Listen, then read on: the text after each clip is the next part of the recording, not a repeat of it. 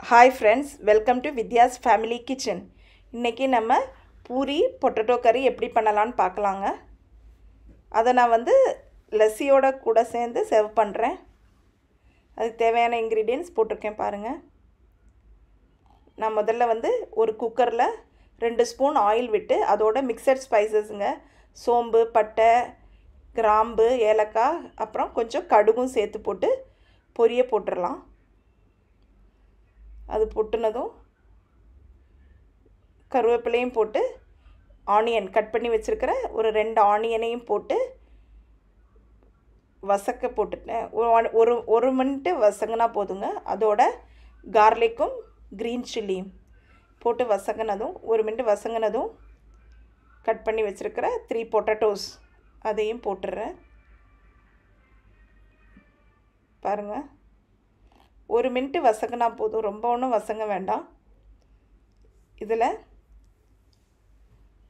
1/2 spoon நான் வந்து மஞ்சள் பொடி போட்டிருக்கேன். அப்புறம் 1/2 ஸ்பூன் உப்பு இதையும் போட்டு ஜஸ்ட் 1 மினிட்டு நல்லா கிண்டி கொடுத்துட்டு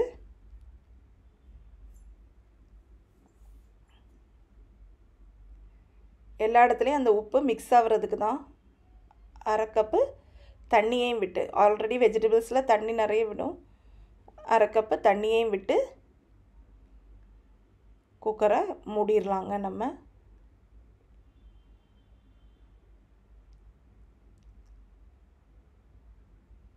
மூடி விசில் போட்டு 2 விசில் தாங்க வேக வச்சுருக்கேன்.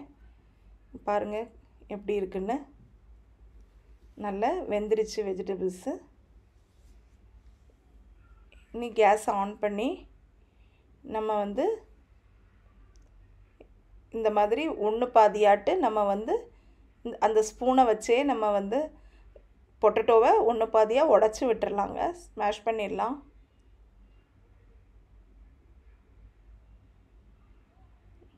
அது எதனாலன்னா அந்த கறிக்கு வந்து இந்த மாதிரி உடச்சி விட்டாச்சுன்னா அந்த கறி திக்காக இருக்கும், அதுக்காக தான்.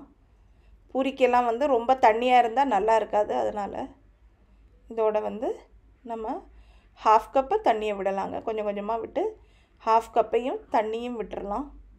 விட்டு எல்லா பொட்டேட்டோவையும் உடச்சி விட்டுறாதீங்க. 1-2 முழுசாக இருந்தால் தான் நல்லாயிருக்கும்.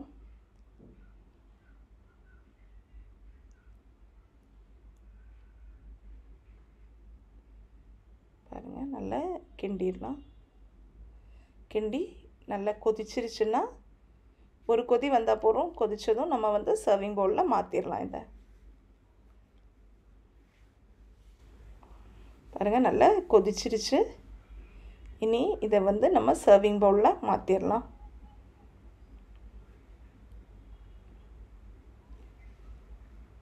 கறி ரெடி ஆயிடுச்சு பூரிக்கு. இனி பூரிக்கு மாவு எப்படி விரவணும்னு பார்க்கலாங்க. இதில் நான் 1 ஸ்பூன் மாவு போட்டிருக்கேன். இதோட இந்த பாருங்கள், இந்த மாதிரி ஸ்பூனுக்கு நான் வந்து 6 ஸ்பூன் மாவு போடுறேன்.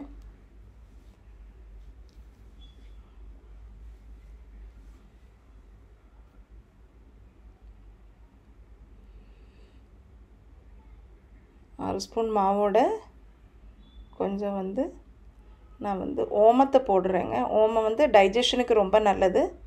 அதனால் ஒரு 1/2 ஸ்பூன் ஓமமும் ஒரு 1/2 ஸ்பூன் உப்பு போட்டு 1 டேபிள் ஸ்பூன் அளவுக்கு எண்ணெய் ஆயிலையும் விட்டு மிக்ஸ் பண்ணிடலாம். மிக்ஸ் பண்ணிவிட்டு இந்த மாதிரி மிக்ஸ் பண்ணிவிட்டு எல்லா இடமும் மிக்ஸ் பண்ணிவிட்டு தேவையான அளவு கொஞ்சம் கொஞ்சமாக தண்ணி தொளிச்சு விரவணுங்க. ரொம்ப தண்ணி விட்டுறக்கூடாது. எந்த அளவு நம்ம கட்டியாக விரவுறோமோ அந்த அளவு வந்து நமக்கு பூரி உப்பி வரும்.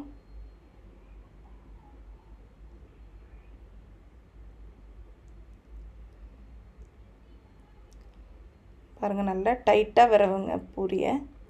சப்பாத்தியோட நல்லா டைட்டாக விரவுனா தான் பூரி வந்து உப்பி வரும். அதுக்காக தான்.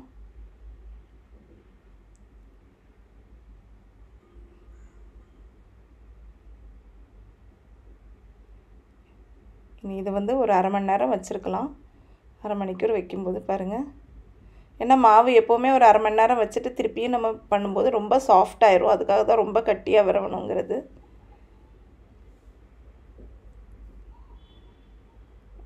நமக்கு சின்ன சின்ன உருண்டைகளாக உருட்டி சின்னதாக உருட்டி நம்ம வந்து பரத்திடலாம். ரொம்ப தின்னாக பரத்துனீங்கன்னா பூரி உப்பி வராது. ரொம்ப தின்னாக பரத்தக்கூடாதுங்க. பாருங்கள், எண்ணெய் கடாயை நல்லா சூட வச்சு 4-5 எண்ணெய் தேய்ச்சி வச்சுட்டு போட்டிங்கன்னா நம்ம ஈஸியாக போட்டு எடுத்துடலாங்க. பாருங்கள், போட்டதுமே எப்படி உப்பி வருதுன்னு. அப்படியே எல்லா பூரியும் சுட்டு எடுத்துடலாங்க. நம்மளோட பூரியும் ஆலு சப்ஜியும் ரெடி ஆகிடுச்சு. நான் இன்றைக்கி வந்து இதோடு சேர்ந்து லஸ்ஸியும் வச்சுருக்கேன். பூரி பொட்டேட்டோ கறி. இதுதான் இன்றைக்கி எங்களோட லஞ்சுங்க.